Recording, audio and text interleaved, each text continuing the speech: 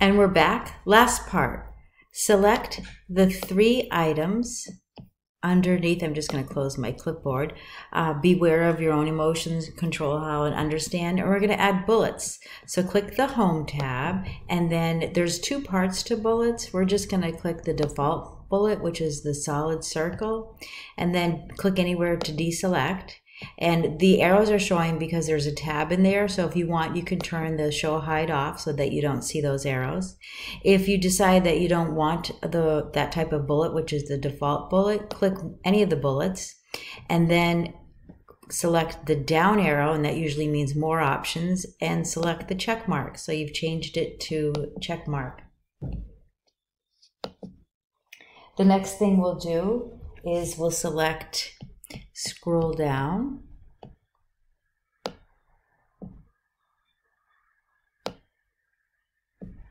under the how to build emotional intelligence, we're going to select, start with become aware, and we're going to select the 4 paragraphs there. And this one we're going to use numbering instead of bullets. So if you click the very first one, you'll have, right now it's on none, and we're going to select 1 with the period, and it numbers them for us automatically. And then click to deselect. And then if you click any of the numbers, and if you want, you could put them in bold. Notice it's just going to do it to the numbers and not the text, and I'll put those in bold.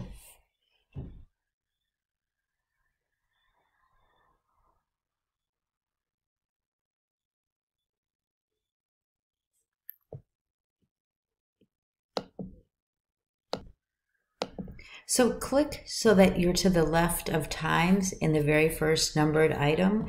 So it's during, you're going to add peak, space, times, and then click in front of think, and we're actually going to make think a whole new numbered item. So just press enter and it'll automatically number, and now we have 5 instead of just 4, and it numbered them numerically for us. So go ahead and choose Control Home, so it gets us back to the beginning of the document, and we're going to insert a picture. And hopefully when you were in your SAM Cengage, you would have seen the picture, and you would have added this picture, so you can click it if you need to go back to it now and open it. You need to save it somewhere in order to open it and use it. So I'm going to go ahead and choose save. So I'll choose the 3 dots, save as, and I'll just put it in pictures, and that's fine. So you need to save it somewhere first. Now, when we're back in Word and we're actually going to use the picture, you're at the top of your screen, insert, pictures, and this device. And I should go to pictures, and I should see it.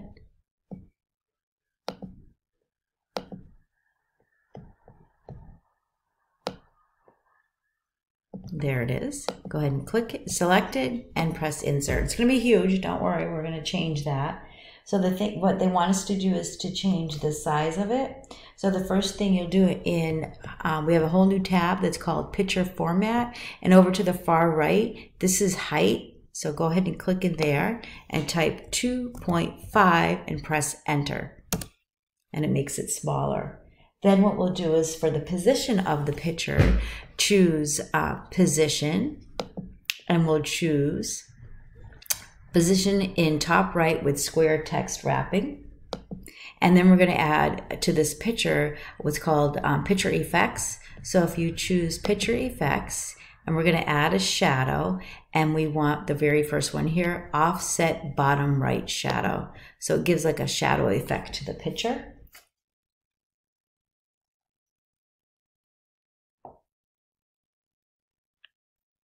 And we'll select the title, Tips for Job Seekers, and we're just going to change the font color to green accent 6. So I'm going to click the down arrow, and this should be green accent 6. And then we'll click to deselect. And then we're going to check the preview of it. So view and one page to see how it appears on the screen. So we're just going to add a little bit more to the document. So you'll choose the tab labeled Design, and then you'll select over on the far right, Page Borders, and you're going to choose Box. It's going to put a box, and it just gave us a little sample preview on the right-hand side. And we'll click OK, and it puts a line around the entire document. And then right now we're going to change the theme. So the theme has to do with, so I'm going to click back to home. If we were to check any of the fonts right now, it was the Calibri, everything is Calibri 11, except when we changed the side headings. Remember, we chose Berlin Sans FB 14. This one was 22, but it was all Berlin Sans. So what we're going to do, and it fits nicely on one page, but the spacing is also a little different. So if we went into paragraph spacing, it's the multiple 0 before, 8 after. So what we're going to do is change the theme. So back in Design, choose Themes, and the first one they want us to try is called Organic. So they're all labeled. So Organic. And you can see if you wanted to check what font, if I went back to the Home tab, it's Garamond, still 11, but the font type changed slightly. We still have the one that we initially created on our own, but the body of it changed. So we'll go back to Design and go back to Themes, and this time they want you to choose, so it was Organic, and the next one they want you to try is Vapor Trail. So we'll select that. And the font, you can see it comes a little bit larger, and it's still size 11, but the type Century Gothic is a larger looking font. And then we'll change the colors of it by choosing Design.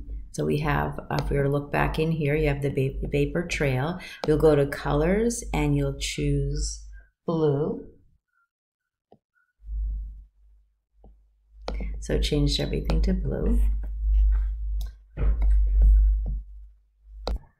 So make sure you save this. So it's an updated save. And then we can file, close. And if you'd like to, you'll click continue so you can get to the next screen is where you'll be uploading these documents to see how you did. I'm going to restore to make this screen a little bit smaller. And then if I open the file folder, I can have the documents. So I'll go to my folder, documents, and in Word. And I'm just going to make this a little smaller. So what I can do is I can actually drag this into here to upload, and then go back over here, and I get the green check mark, drag this one into here. So I should have, if you don't have a green check mark, your name, what that you called the document, may be a typo or something missing, so make sure it matches. If not, what you'll have to do is go back in here, and if you have something spelled wrong or you forgot one of those underscores, you would right click and rename it, and that way you can, when you go back into here, you upload it and you get your check marks. So then you'll click submit, and after you click submit, a screen will come up about view report. Go ahead and view your report, and if you did everything correctly, you'll get green check marks and it'll give you 100%. If you missed one or two items, it'll tell you exactly what numbered item you missed. You can go back and fix those, resave them, and resubmit them in here until you have a perfect score. Hopefully everything works out nicely for you. Thank you.